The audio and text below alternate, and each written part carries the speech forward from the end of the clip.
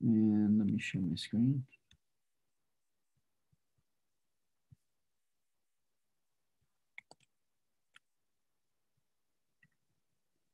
Can you see my screen? And let me share my screen.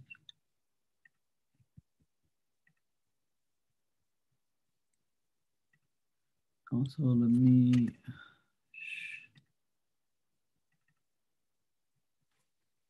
Can you see my screen?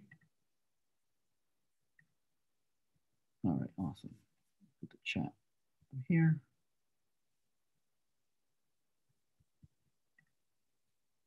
Let's hide this. Let's hide that.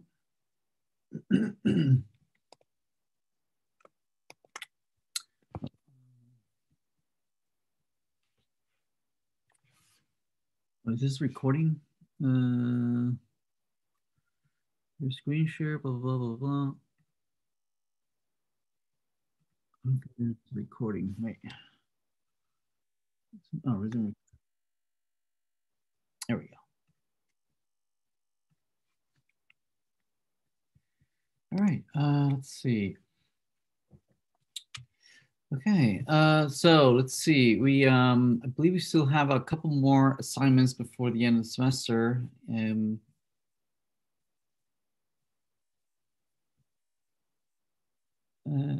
Let's see. So assignment 7 is still ongoing, which is the Node.js assignment. We just covered Node.js, and the intent of Node.js, as we discussed, is to give you an alternative way of implementing a middle tier application, right? More or less what we did with Java. We're learning how to do it with Node.js. Let's see. There's a question on the chat. Is there any expectation for the parts? Is there any expectations for parts of the project to be done by? Okay, so let's talk about the demos real quick. So the demos are a little bit open-ended in that sense that once you do a you know, there's going to be a couple of demos, right? That you're going to go out to the TA, and they're very open-ended. They're very laid back. It's mostly for yourself to measure your pace of progress, right? The intent is the first time you demo the application is to make sure that you understand all the requirements, that we want to minimize any surprises towards the end of the semester, making sure that you says, oh well, I didn't understand the requirements to mean this or that, and so you get a chance to discuss this with the OTA, and and catch this a little bit as early as you can on a misunderstanding with the requirements. So the first demo is mostly to make sure that you're implementing something and to try and catch any misunderstanding of the requirements. It's also to give yourself a somewhat of a goal or milestone that you're going to accomplish something for the next demo, right? So that during that first or second demo that you meet with your TAs, you can say, okay, well, this is as far as I got, and I will commit. I'll make a commitment. Your team will make a commitment that for the next demo, I'll have so-and-so features done. And again, it's mostly you setting up your own expectations on what is it that you're going to deliver for the next demo. And it's fine that you don't achieve exactly what it is that you set yourself up for. Obviously, you should not be totally unrealistic and say, "Oh, I'll have everything done by next demo," right? So obviously, don't set up yourself for failure. Make sure that you're realistic and that you give yourself a realistic goal to achieve within a week or so of the next demo. And if you actually turned out that you focus your efforts on something completely different, as long as you can demonstrate that there has been progress from one demo to the next demo, you should be fine. It is not intended to be punitive in any way. And most of you, I don't foresee anyone having any issues, and I fully intend for everyone to have full credit on these P1, P2, P3 assignments. We do want to catch the very few that might be struggling and perhaps are falling behind, or some folks have not even started on their project, right? And so we definitely, most of you are well in your way to successfully completing your project, but there's always a few that are stragglers, and we want to identify them and offer them support. And wherever we can, we will step in and try to help you. Again, we're all here to make this a success. Let me see. There's a question. Team members have different. Yeah, no. The meeting should be per team, right? So a team meets with a TA, not team members with different TAs. So it should be the whole team of 3 or 4 students meeting with one TA. So it's not like a separate thing between the different students meeting with different TAs. Isn't next Monday, April 12th, Care Day? Oh, yes, I believe so. Yeah, but I mean, everything, the only thing that cannot happen on anything that cannot happen, the only thing that cannot happen on Care Day is lecture. And there's nothing that I can force you to do on Care Day, but we can keep working on things offline and asynchronously. And so, and yes, there will be different spreadsheets for each different P1, P2, P3 for you to register yourselves and meet up with the TAs and schedule something with the TAs. Yeah, so yeah, the only thing about April 12th is that there will be no lecture on April 12th, but things can keep happening offline and asynchronously. Yeah, well, TAs are not going to reach out to you as in there will be an announcement of the TAs of providing a spreadsheet for everybody to register, and that should be happening as far as I understand it. Let me circle back with the TAs, but that should be happening. There should be a spreadsheet with folks can register. Teams register with a TA, not individually.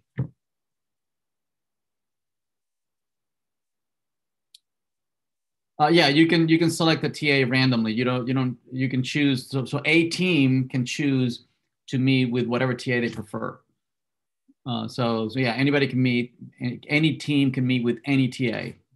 It'd be mostly what slots are available, what schedule where everybody can be at the same time and meet with the TA together as a team.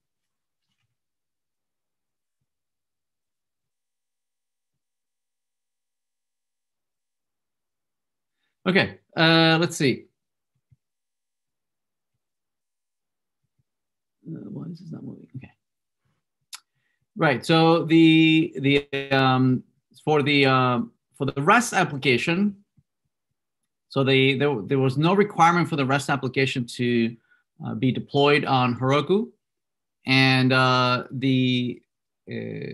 and also there was no requirement for the database to also not be deployed on Heroku, but my intent is that at some point we do need to deploy that to Heroku, and so what I'm suggesting is that everybody should shoot for April 12th to have everything working on Heroku. Well, everything, the Java and the database running on Heroku, right? We discussed this last week on how to set up a database remotely on Heroku. And so you should be shooting for Wednesday, April 12th, next week. Oh, April 12th. April 12th. What day is April 12th? Is it Monday? Wait. Oh, April 12th is Monday. Oops, sorry. This is supposed to be Monday.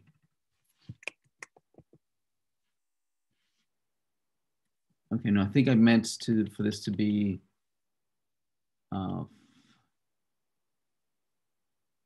yeah, April 12th, that's Monday. Yeah, Monday. April 12th.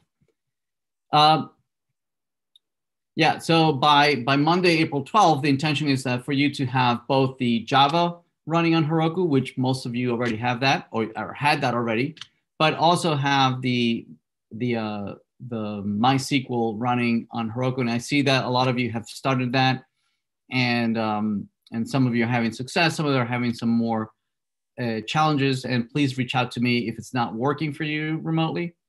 And so by this next Monday, you should have both the Java running on Heroku and also the database running on Heroku. Also, Node.js, again, for A7, the one you're working right now, there is no requirement for Node.js to be running remotely on Heroku. But the intention is that by whenever you have NoSQL running, right, you should have the both the Node.js and Mongo running on a remote database, right?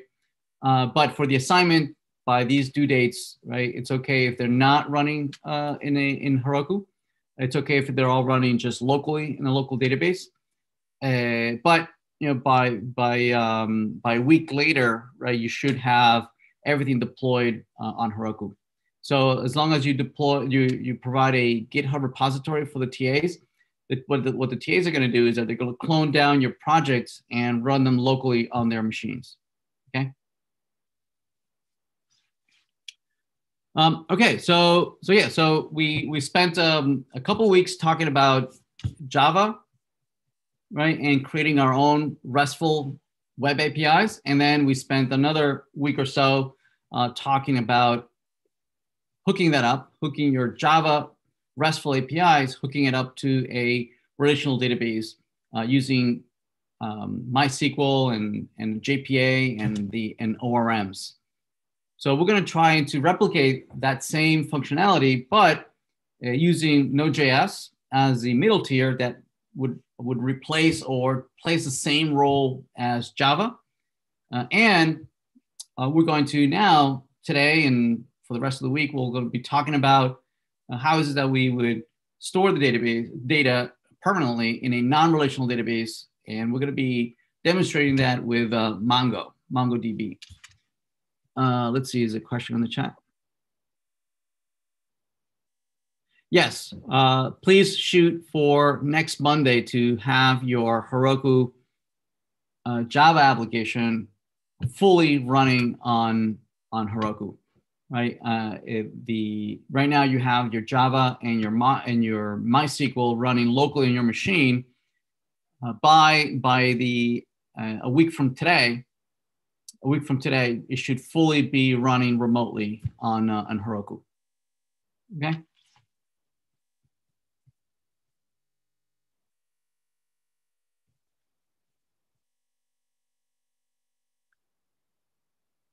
Yeah, no, the requirements are that at some point, all of this needs to be running remotely, right? This should not just be running locally, but at some point, we're giving you some time because we know that setting these environments remotely is challenging. And again, if you're running into issues, the TAs and myself can help you set up the environment and configure it so that this is fully running remotely. So hopefully by the end of the semester, right, you will have everything running remotely, right? Your Java, your database, all your databases. But I know it's challenging. So we're giving you time to deal with these environmental issues so that at some point all this is running remotely on Heroku. Okay. Question: do we have to worry about overriding previous? Yeah, you shouldn't worry about the anything being graded or anything like that, the TAs will always clone your projects down and grade everything locally on their machines. Also, that's why we use Git repositories, and you are providing Git repository access to the TAs. The TAs can replicate your assignment, using the repository. They can certainly clone down and check out any particular commit, right? So they can go back to wherever you were and replicate your environment fully.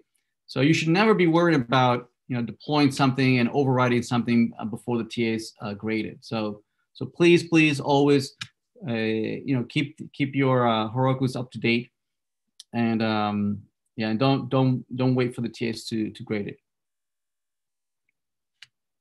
Okay.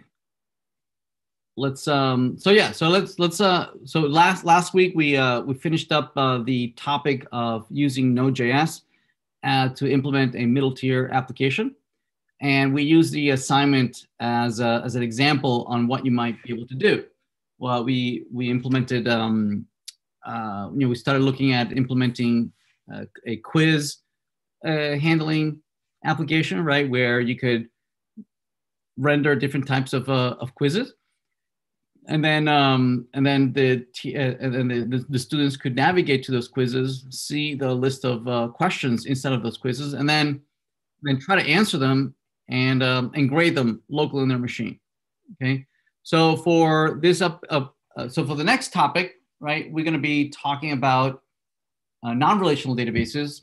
How we might store all this data permanently in a non-relational database, and we're going to be using MongoDB to do this. Okay, so the topic for the next week or two will be MongoDB. All right. Okay, let's see. So let's see. So week 12. There we go. Let's talk about MongoDB.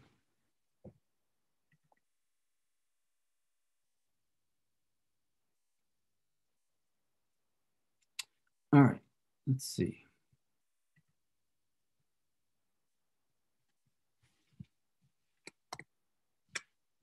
Maybe, let's make this a little bigger. There we go. All right, so let's talk about MongoDB. So MongoDB is one of several databases that fall under the broad umbrella that we refer to as non-relational databases, right? And when we say relational databases, right,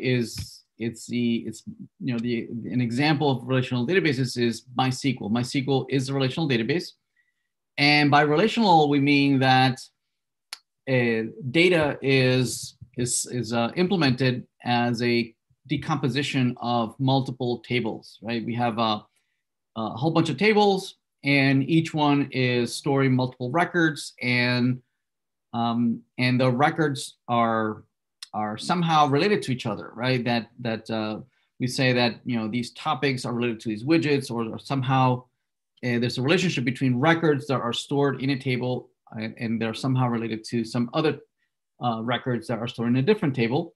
And the way we implement that is through foreign keys and primary keys, right? And so that fundamental fact of records relating to each other somehow, right, with where you have fields in one of the records referring to fields in another record, right? That relationship is what gives the name relational databases. Okay, that you have these records and they relate to each other, and we split it up into multiple tables, and then we establish the relationship by pointing to each other. This is in dark contrast on how we structure data in other languages or techniques, right? For instance, in object orientation, the way we establish relationships between objects is that we use either collections like arrays, right? Or we could use memory references, right? Where you might have objects that are stored in a different memory space are pointed to by objects living in another memory space, right? In the same RAM, right? And so either we have objects that are embedded inside of each other, right? Or that parent objects might have arrays of references pointing to other objects that they might be related to.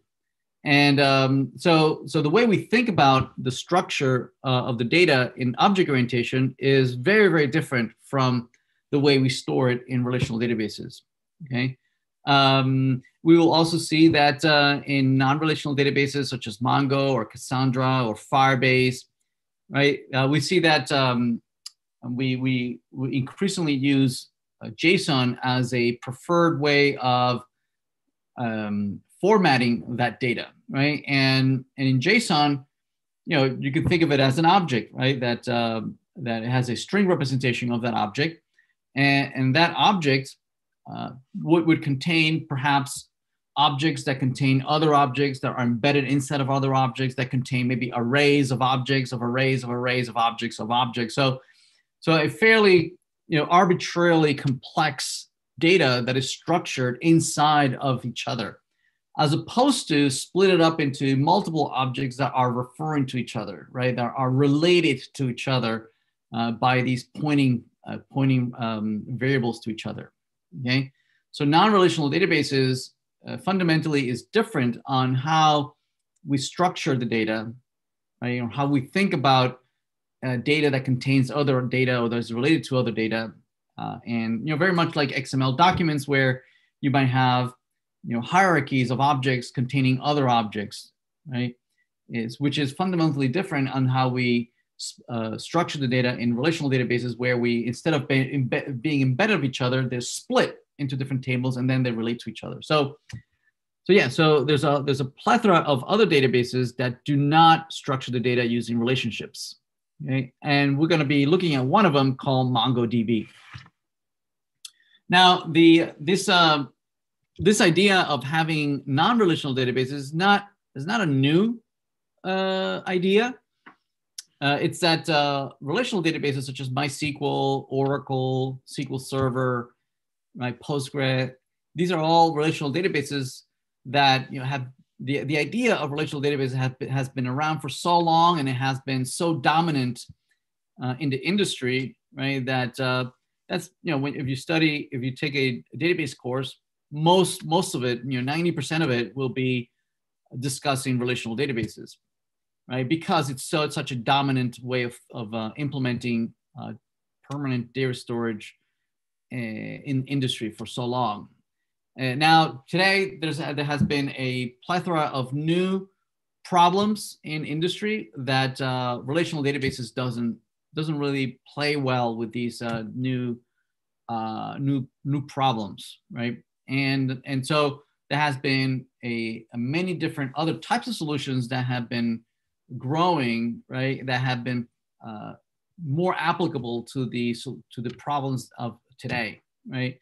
One of the problems of today is that we're generating a huge amount of unstructured data, right? Every time we pick up a phone and we jiggle it around, we are creating a stream of data, right? That it's being stored somewhere on somebody's server, on somebody's databases, right? And for the most part, that data is perhaps fairly unstructured, and we don't know how that data is related to other pieces of data, or folks, in private companies are trying to identify how this particular stream of data is related to some other stream of data, right? And oftentimes there's no clear relationship, and we're trying to discover those relationships by using artificial intelligence algorithms and data mining, that we throw these algorithms at these huge piles of data,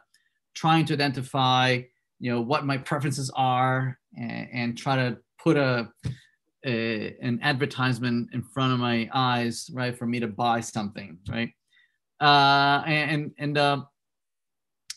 So this is a complete different challenge, a different type of problem from what typically relational databases have been used for, right? Relational databases are very good if your data is very well structured and you know what the relationships are, and that structure or that schema doesn't change very often. It's fairly stable over time. Whereas non-relational databases plays nice with unstructured data, where you don't yet know what the structure of the data might be, and you need to add new fields, remove fields, change data types, and adapt fairly quickly at the changes in requirements. So it's a complete different set of problems and requirements. So there's plenty of other types of databases that deal with all sorts of other issues, such as real-time databases, graph databases, and whatnot. So anyway, so we're going to be looking at just one of these databases. It's MongoDB, but I certainly encourage you to take a look at some other databases like Cassandra, CouchDB, Firebase.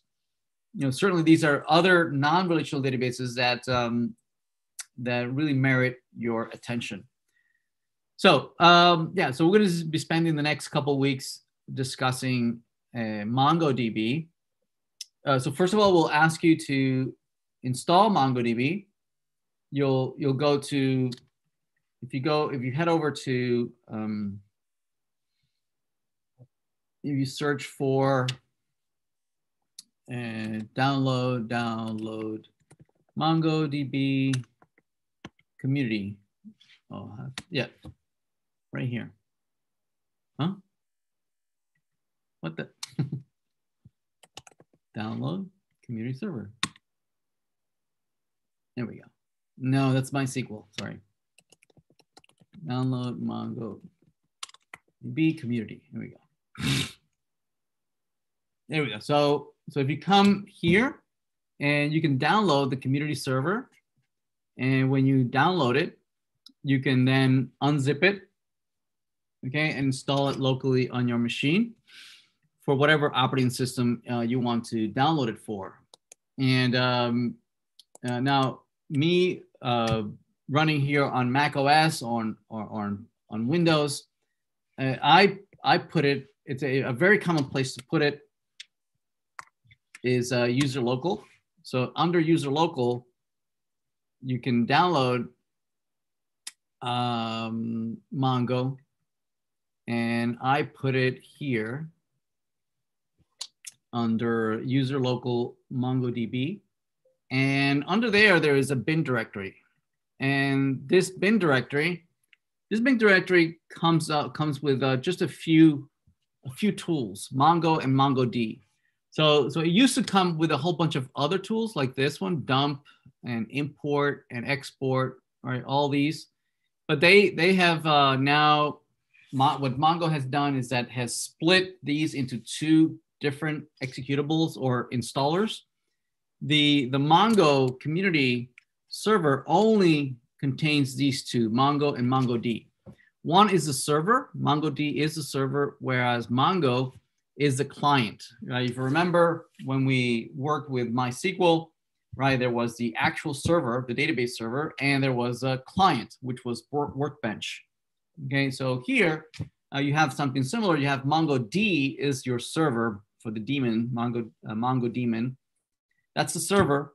And then you have the client, which is just Mongo, right? So you need both of them. You need to first start the server, and then you use Mongo to connect to the server.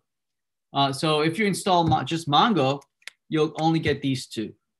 So for the other ones, for all the other ones, which we're not going to be using, but they're useful. All these others are a whole bunch of tools for importing and exporting and doing all sorts of really cool stuff. You can download them from the tools here. If you go to tools, and there's the database tools, you can download it. And what I did, I just copied all those tools back into the bin directory so that I could use them from the command line. You'll need to put this bin directory in your path. Now on Mac, On a Mac, that's done in your bash profile. Let's see, bash profile. Where's my bash profile? Oh, there it is. Name. Where is this bash session? What? Where's my bash profile?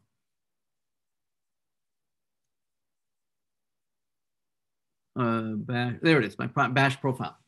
So in this bash profile, you can export. You can at the end of the at the bottom of your you can export your location of your Mongo, your bin directory, and then this makes all the tools as part of your command line. Okay. On a PC, what I did to install these on a PC, I put it under program files, the Mongo installation, and there's a bin directory in there. I put that bin directory inside of my environment variables. Okay, and those who know PC, I'm sure you will know how to do that. Put your bin directory as part of your path, and then all your commands under there are available. Okay, so we're going to demo how is it that we are going to interact with Mongo. Okay, so yeah, here's just a couple of steps on how is it that you would install it using either Mac OS or Windows. So now to use Mongo, we need a directory for the database to store all your data, right? And there's a couple of ways, there's a couple of options, right? One option is to create a directory off of your root directory. And then under there, put a DB directory. So this is the default location where the Mongo database is going to look for, right? When it starts up, it's going to look for this directory. If you can't find this directory, right, by default, it'll crash, right? It'll quit. Yeah, so the server is expecting this directory, and if you know how to create it, then go ahead, right?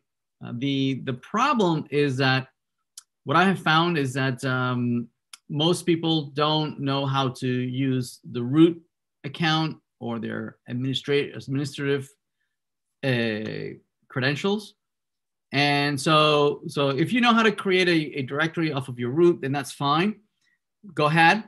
But you know, I know that maybe in the latest version of Mac OS, now it's discouraged that you create directories off of the root. And so I'm not requiring this anymore. So yeah, if you don't know how to do it, then I'm not going to ask you to do it.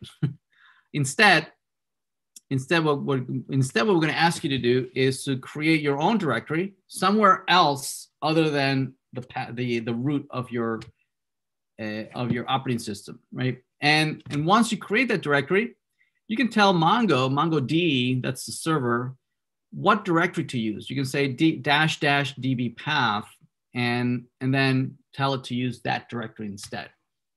That makes sense? Okay, so that's what that's exactly what we're gonna do. We're gonna go and we had already created a directory where we were doing our work.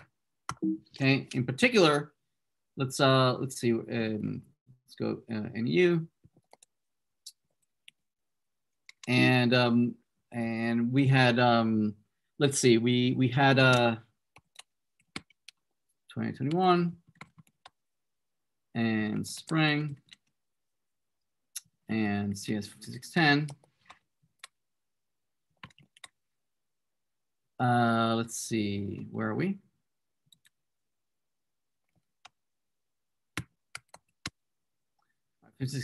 And let's see. I guess this is not where I put it. I think it was web dev. I guess web dev.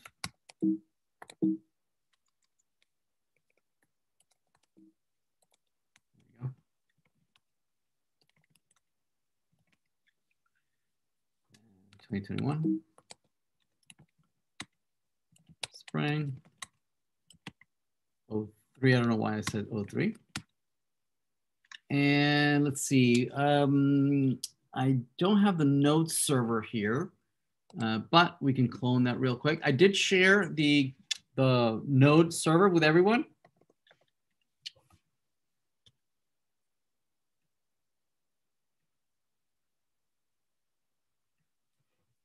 Let me sign in.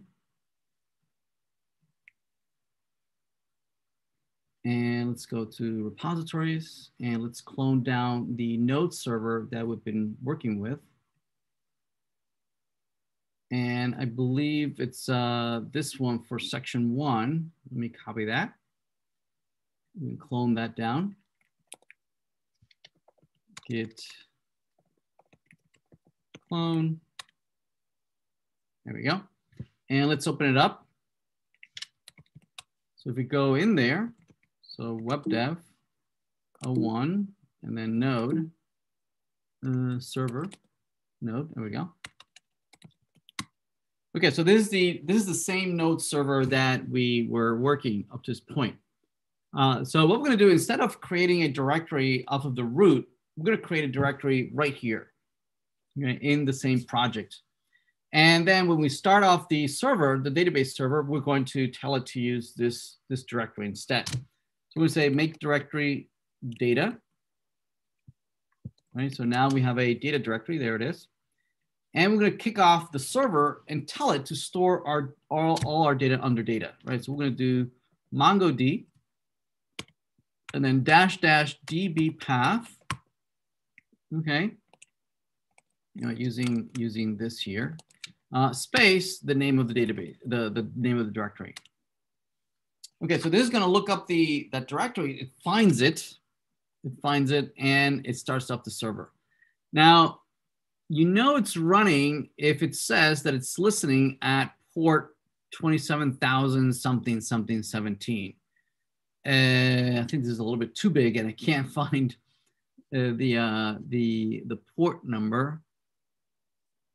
Oh, there it is. Listening at port 27,017. There it is. See that? Okay, this tells us that the database is running. Now, you can install this database to be running all the time as a service, and you can do that. I'm not going to ask you to do that since we're only going to be using this database for one assignment for the next assignment or so. And so you don't really need for this to be running all the time. Whenever you need to run it, you can run it here from the command line and it's up and running, okay? So there it is. So we're gonna leave this alone now, right? The server can stay up and running. You leave that alone. And so in a different terminal, right, we're gonna kick off the client, okay? And we kick off the client by saying Mongo.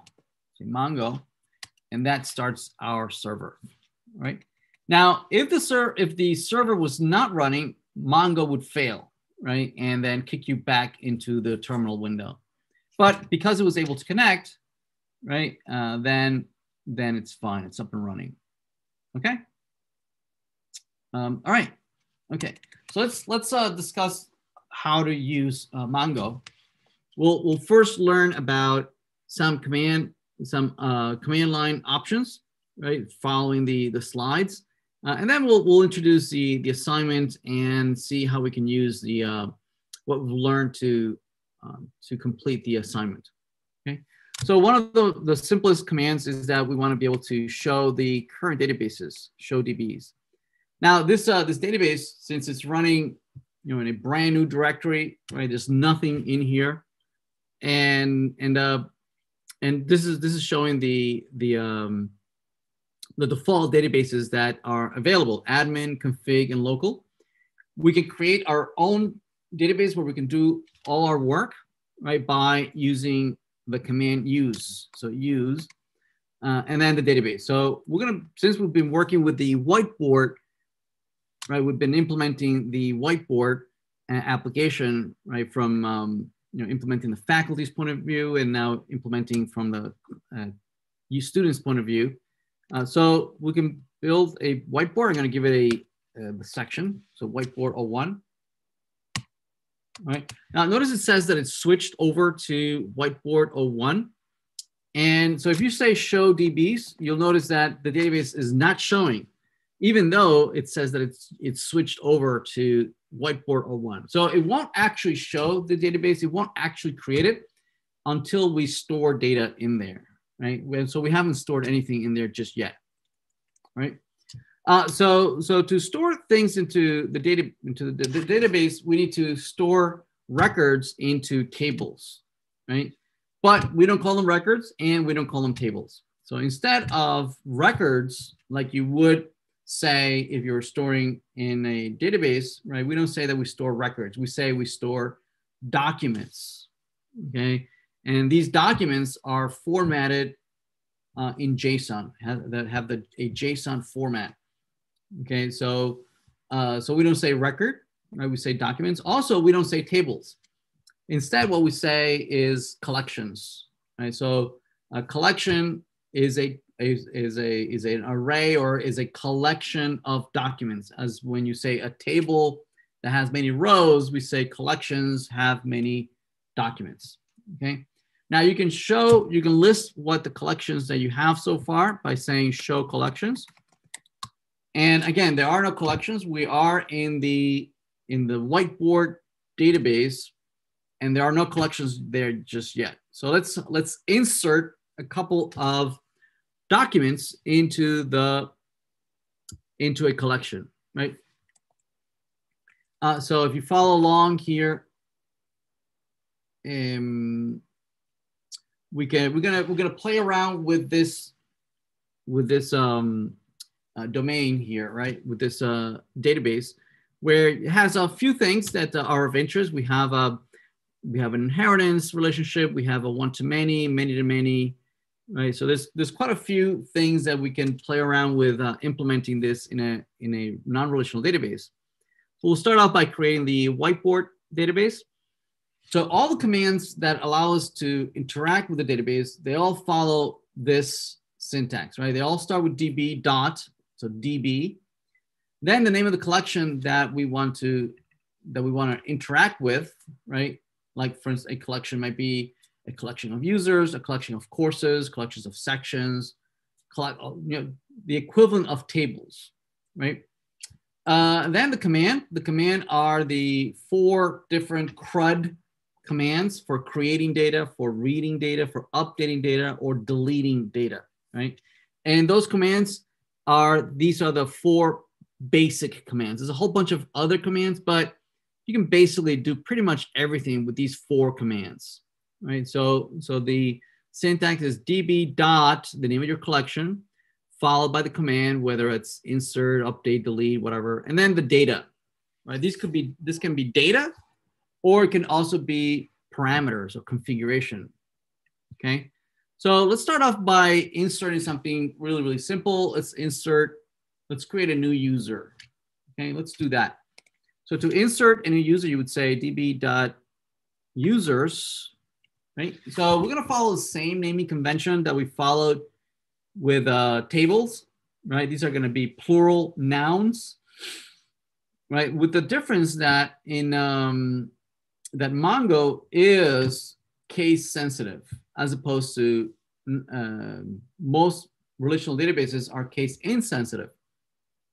So whereas you would use underscores to separate compound words, here, because we have case sensitive, we can use camel casing, right? Where we capitalize the first letter of each word. Here users is not a compound words, right? So we just pluralize it, giving an S, right? It's all lowercase. So db.users, we're inserting, so insert. And these are all functions, right? Insert is a function, right? That's going to insert into the user's collection. And it inserts whatever we give it here to insert, right? And again, all the data is formatted as JSON objects. Okay.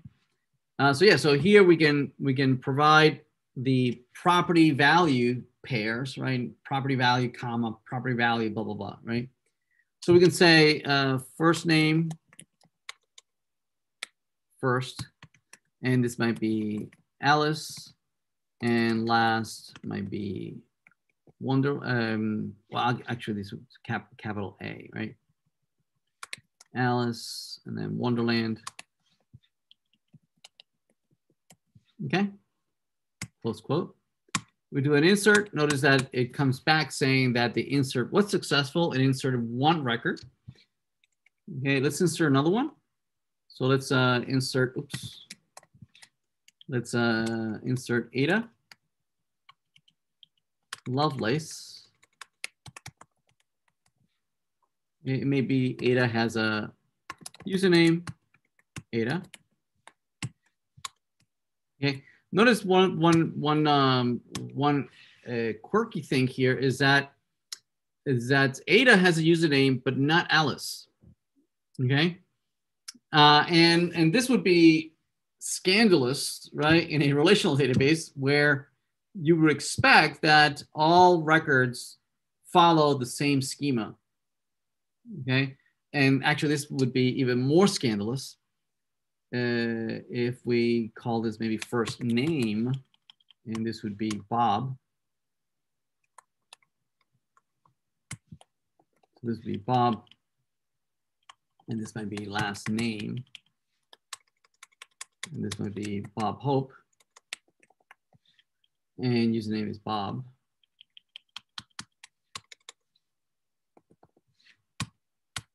Okay, notice that some records we've used first, and some other records we've used first name with a capital N.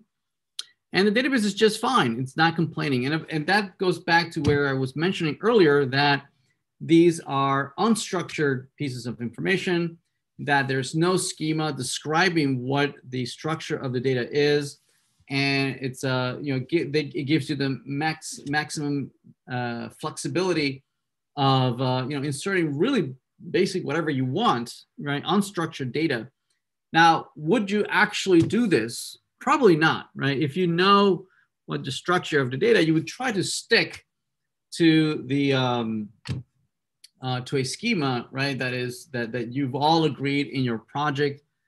So basically, it leaves it up to you. It's your responsibility to validate whatever it is that you're storing in there. It is not the responsibility of the database. The database gives you the maximum flexibility, but it doesn't mean that you're going to go all anarchy here, right? And each document is going to be different, right? But it's your responsibility to validate what it is that you're. It is not the responsibility of the database, right? So the database is not punitive. It will not punish you from if you don't follow a particular schema, but instead it's a good practice to do follow a schema. It's just that it's not the database's responsibility. Let me see. There's a question on the chat. Hi, Professor. It said that data is stored as key value in NoSQL structure. Yeah, key value. Right. Exactly. That is indeed what we're doing in JSON, right? JSON is key value pairs, right? So you have a key value. Yep.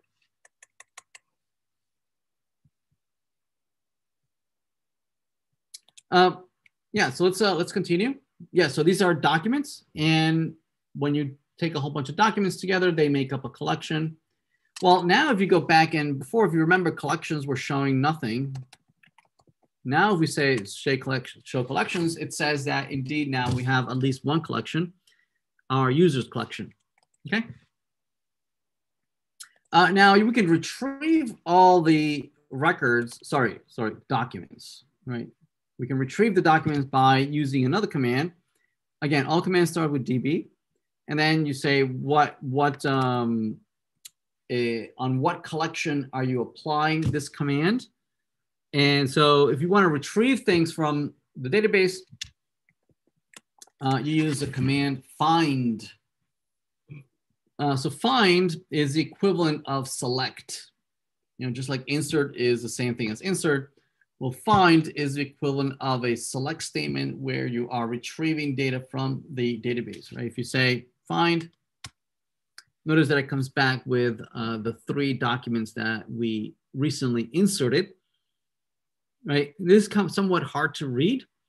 So you could pretty print this, right? Make sure that you add some spaces and new lines and tabs so that we can much more easily visually parse this. And you can do that by appending here a command called pretty. And now it's a little bit easier to read, right? Puts add tabs and new lines and some white spaces, okay? And you'll notice that all the fields, all the key value pairs that we had used before are present there. Plus, there's a new field that we didn't explicitly add in there. And it's the underscore ID field. See that? Underscore ID. And also notice that the value looks like it's some kind of unique identifier. And so these fields, notice that they start with a underscore. And the reason they start with underscore is that this is a managed field. It's a field that is managed by the database. The database created this for us. Even though we did not ask for it, the database created it for us, right? And they play the role of the primary key that we had with the ID field in our relational database, right? If you remember, widgets had a field called ID. Okay, well, MongoDB creates its own, right? Whereas we were choosing the name of the field, here, Mongo chooses for us the underscore ID field. Okay, it also makes sure that these fields are uniquely identified, and also uses them to index the data, right, to improve performance of retrieving this data from the database.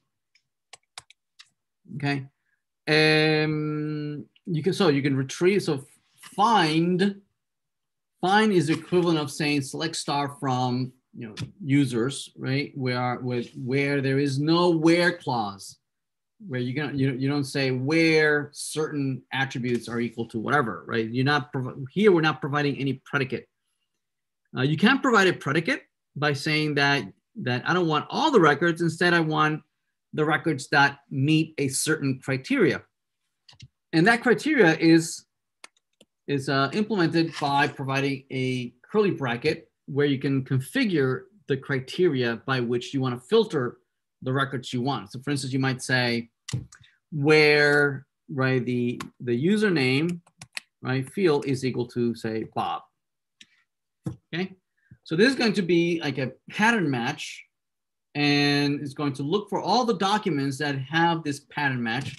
You say enter, notice that it returns that one document where the username matches what the text that we provide. Make sense? More commonly, you're going to be retrieving records or documents by their primary key, right? If you have a list of documents, right, those documents could be, again, modules, lessons, right, topics, courses, right? The most common way that you were retrieving this were the primary keys. Okay, so for instance, you might be able to retrieve, say, Ada here if you know her primary key. So we can just copy this and say, I want something that pattern matches this. So let's copy this. And so we can say db.users, right, find, and then the criteria is that the key is underscore ID is equal to the value. And notice that this value, it's an object ID, right? So you can't just use the string object ID. You need to put it inside of the data type object ID, right? So if you do that, oops, I think I missed something. Oh, I forget to put the curly brackets. So curly brackets and then close the curly bracket. There we go. There we go. Notice that it returns Ada. We can pretty print it so that it's easier to read. There we go. Okay, there we go. So we can use it. We can retrieve by a field, by a key, or by their primary key.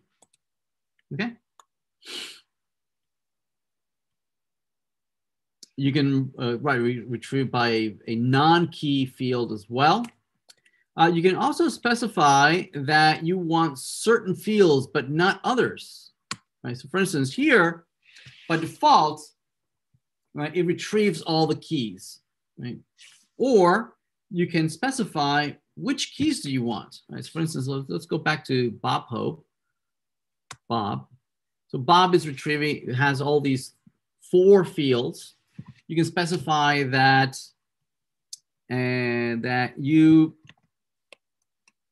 only want, for instance, the first name. Well, actually, you can say I don't want the first name, so you can say -1. Right. So notice that it returns all the fields. Wait, -1. Oh, sorry, 0. So notice that it returns all the fields minus the first name. Right? It returns the underscore ID, the last name, the username. Or you can say that you really only want the first name. If you give it a 1, then it's only going to return first name. Well, almost. Check this out. So we do first name. Notice that it's returning the first name. Notice that last name didn't come back. Username didn't come back. There it is. Just first name Bob. Plus, it provided us with the ID, even though we didn't specify that we wanted it. So it looks like ID doesn't really care whether you want it or not. It's always going to give you the underscore ID. Okay? Unless you explicitly say that you do not want it. Right? So if you say first name, I want the first name, meaning I don't want the other ones. And by the way, I really, really don't want the ID, right? Even though you wanted to give it to me anyway, I'm explicitly saying, please don't give me the underscore ID. I know you want to give it to me. I don't want it. Okay. So that, in this case, we are only really retrieving just the first name of that document. Okay.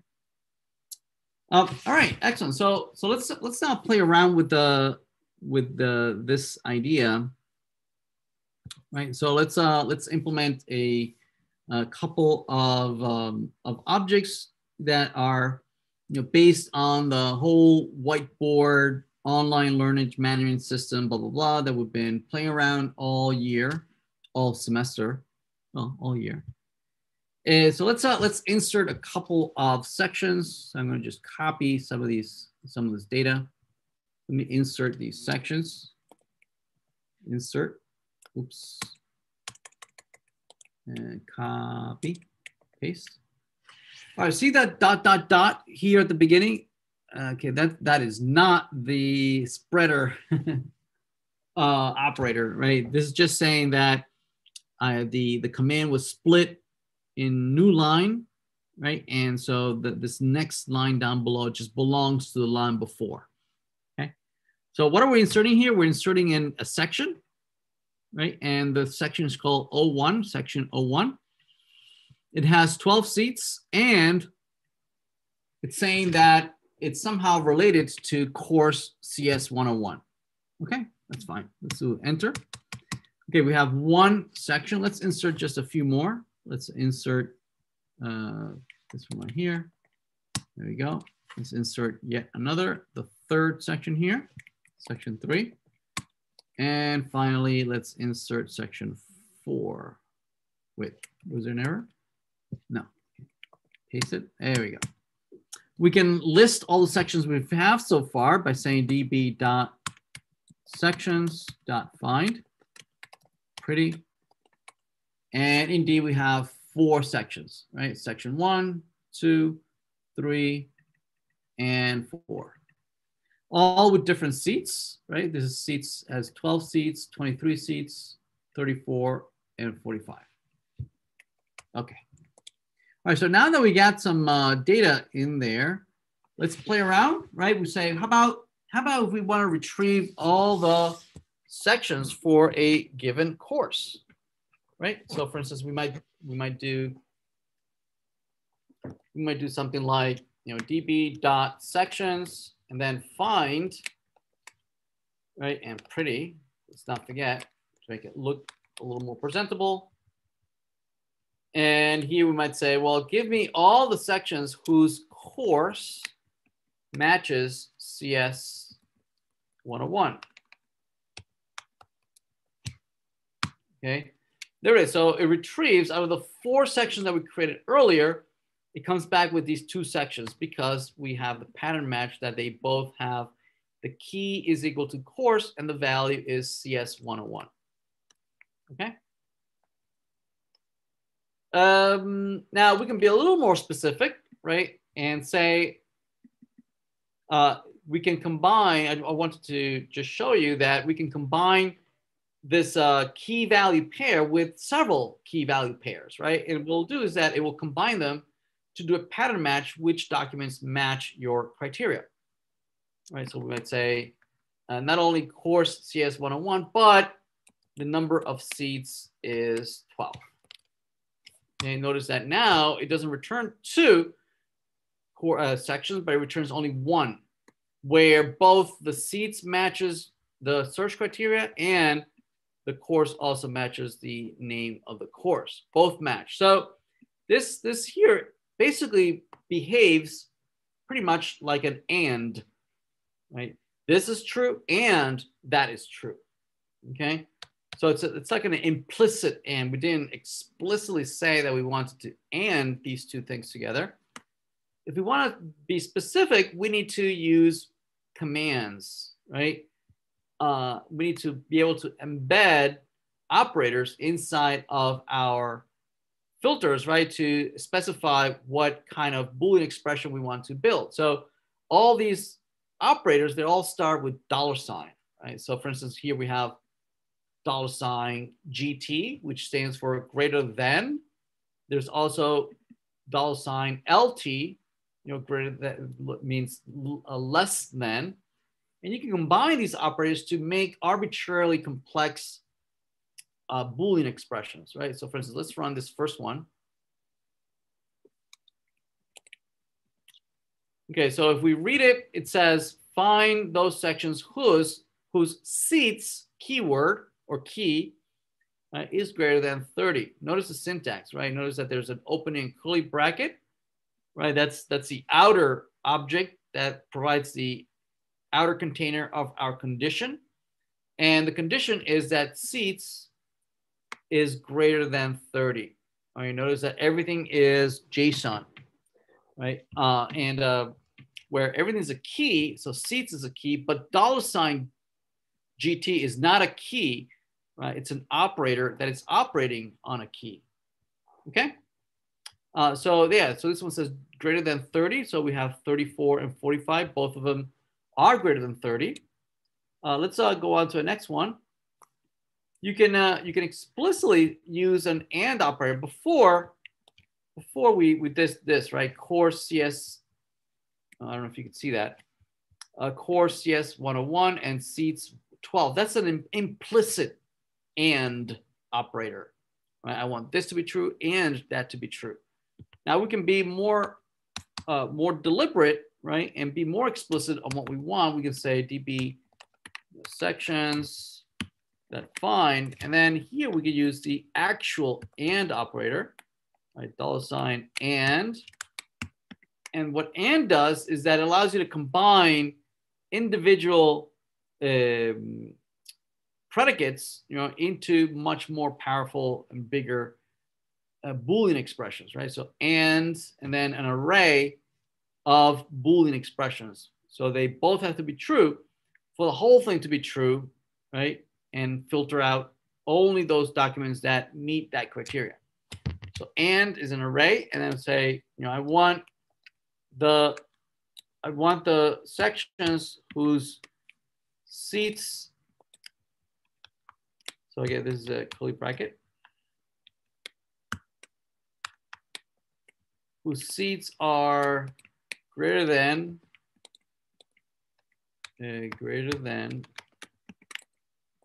30, and right, so this is my second predicate, and the seats are less than some value. And I forgot the curly bracket. This is a curly bracket here and a curly bracket there. greater than, and there we go. So 30 and 40.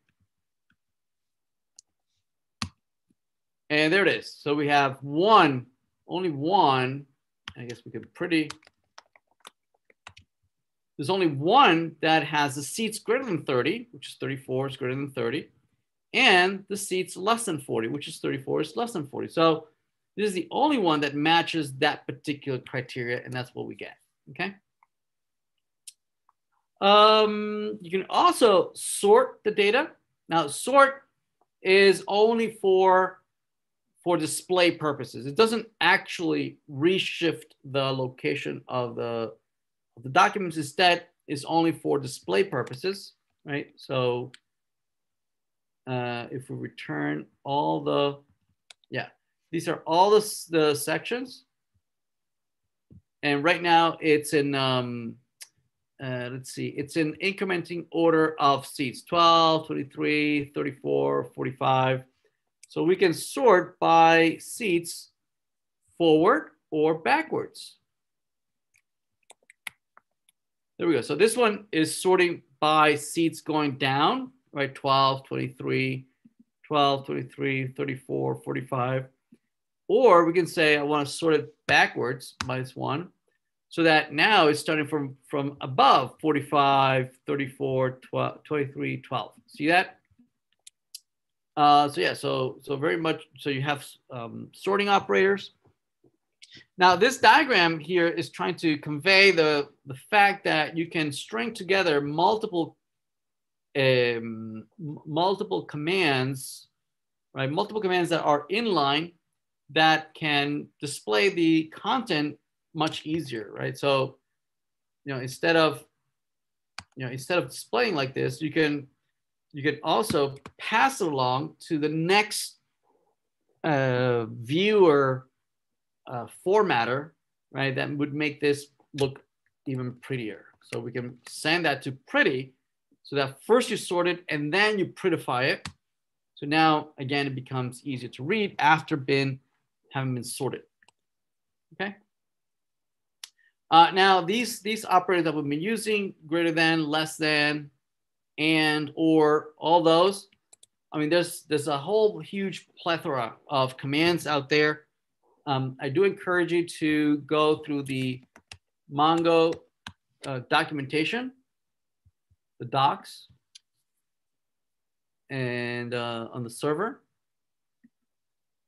So it has really, really good documentation, and I fully encourage you to become familiar with what's there. You don't have to memorize anything, but nevertheless, you should be familiar where things are and what can you find there, what you can't find there. Okay. So there's a whole bunch of commands like equal, not equal, in, greater than or equal, less than or equal, not in, right? So obviously, you should become familiar with those. There's also several operators for Boolean expressions. So not only did we see, we saw and, obviously, but there's or, there's not, there's nor, and you can combine them into ever more complex query selectors. There's also aggregation. Again, you're not going to be responsible for knowing all these, but nevertheless, I want you to be familiar that the same things you can do in relational databases such as grouping or limiting or pagination and things like that, right? You can do that as well here in MongoDB. All right, so we've talked about how to insert data, how to retrieve data. How about we're going to be able to update data, right? So for instance, let's take a look at one of these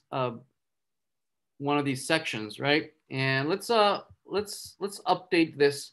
Let's say somebody registered for this section, and we want to update the number of seats to 22. So let's do this. We can say db.sections. We want to change a section. So we want to update a section. So update, there it is. So I'm going to update a section, and I need to. So sections takes 2 arguments, right? The first argument, right? It's a JSON object that specifies the where clause, right? What is it that I want to modify? What document I want to modify? And then the second one tells me details about what those updates are, right? So first we have to identify that it is this this section that we want to modify. We could do it, right now, all these are the ID, the name, the seats are all unique, although, you can certainly have more than one section that has the same seat, but not the same name. So let's go with name, right? We're going to say, I want to modify the section whose name is O2. What do I want to do? Well, let's see. So somebody just registered. So I'm going to decrement this 23 to 22. That makes sense, right? So I'm going to update and say that seats is now, what is it? It was 23. 23 seats. So somebody just registered. So I'm just going to say 22. There we go. Okay. All right. So it says that it was successful. Now let's look at it. Let's look at the change, right? Let's look at the change. And you'll notice that something went wrong. Something went terribly wrong. Okay. Let's see. Well, there's our section 4, section 3, section 1. Where's my section 2? It's gone, right? It's gone, right? So what happened is that we unintentionally or intentionally, we replaced the old object and we replaced it with a brand new object that only had the seats. And that's not what our intention was. That was not our intention. Instead, our intention was that we wanted to just update one single field, okay? So the way we would do that is say we want to modify this guy, right? With name, where the name of the section is 1. And I'm not just going to update the seats. What I'm going to do, right, is, because we want to modify an individual field, instead we need to use the command set. All right, so the command set will do what we want it, right? And only modify that specific field in the database, right? And to the new value. So the new key to the new value. Let's do enter. Let's do update. And no, let's show them all. Let's see, seats. Wait, what happened here? What did I do? Seats 22. Oh yeah, 01, right? There's 01. There it is. So 01, we were able to change the seats to 22. There it is. See that? We did the update to 22. As opposed to replacing the whole object, we were able to replace that one field, right? It's exactly what we did. Perfect. We can also remove records or documents, right? Using the remove command.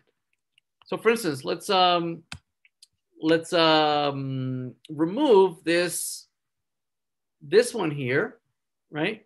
Actually, let me change that not to 23, but to 14 something, okay? And the reason you'll see, right, what we want to be able to do is we want to remove this one right here because it's kind of bogus now, right?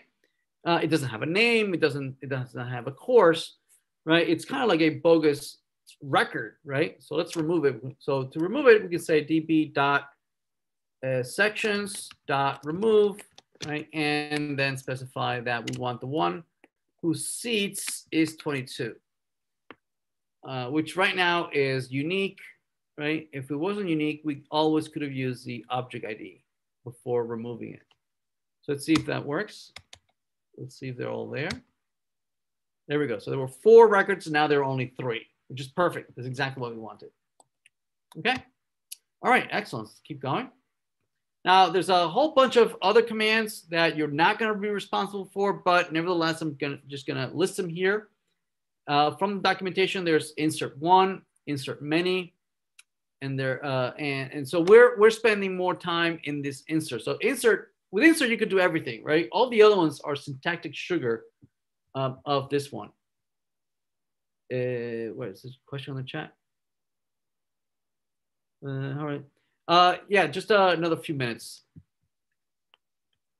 There's also update, right? Update also, there's a few versions, and there's update 1, update many. The one we're going to be spending most of our time is this update, right? Again, all the other ones are just syntactic sugar of that one. Let's see, there's a question in the chat. How early? Oh, wait, is there? Okay. Deletes, same thing. There's a few different delete commands of which you're only responsible for this one. But nevertheless, I encourage you to read up on these commands and become familiar with them. But again, you can basically do everything with those commands, right? Inheritance. So inheritance, we just like we mentioned in relational databases that there are certain things that you can't do in relational databases that you can do in object-oriented technology, but not in relational databases. One of them being inheritance, right? In object orientation, it's very common that you have classes inheriting from others, okay? And you cannot do that in relational databases, right? You can fake it, right? And so the same thing happens with non-relational databases, at least with Mongo. There's no such thing as inheritance, but what you can do instead, right, to fake it is that, for instance, you might have multiple different types of users, right? Maybe some users might be faculty, other could be students, right?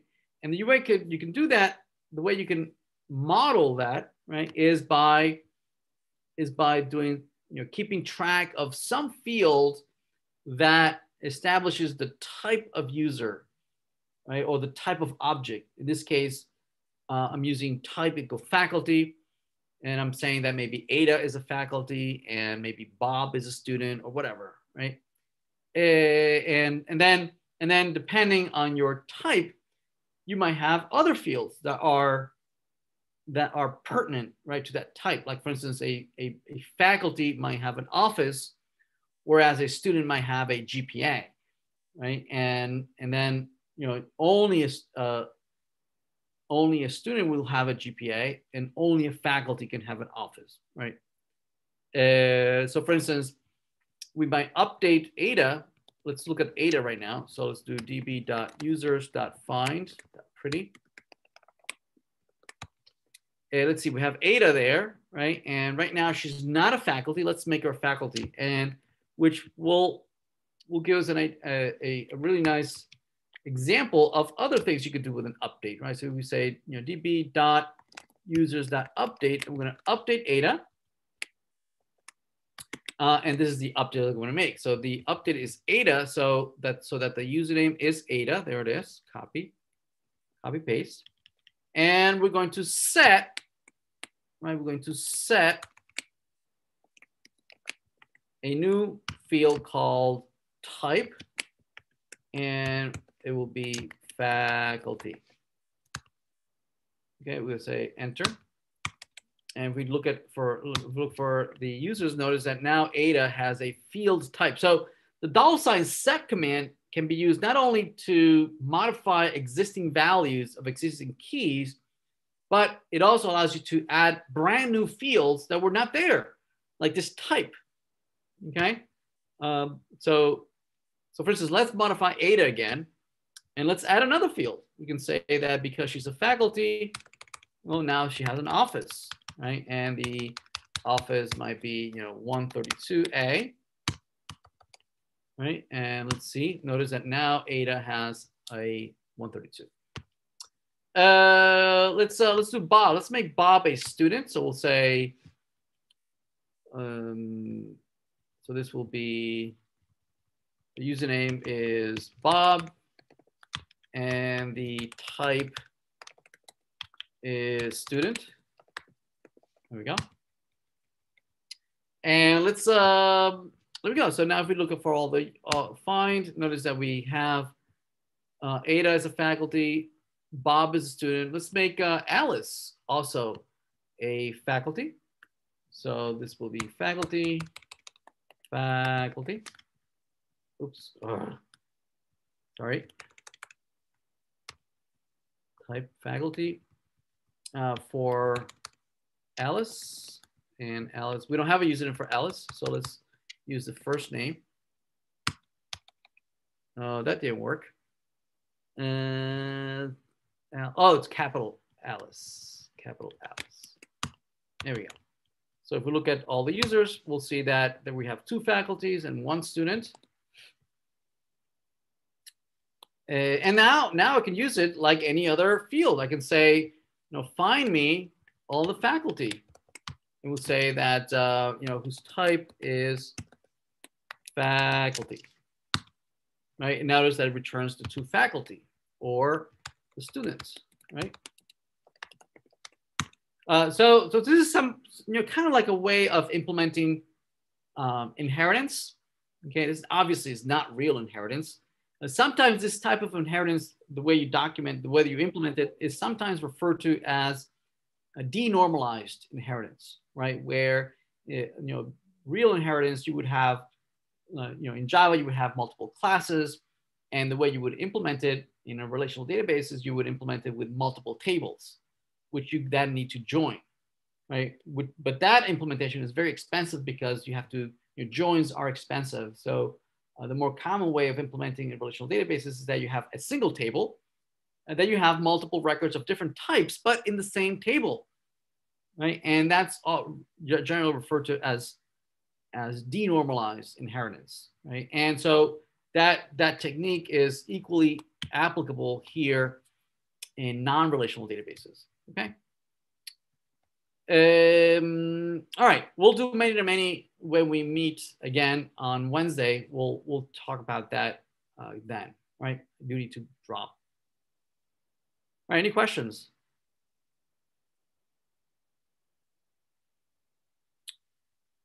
All right, awesome. All right, thank you, everyone.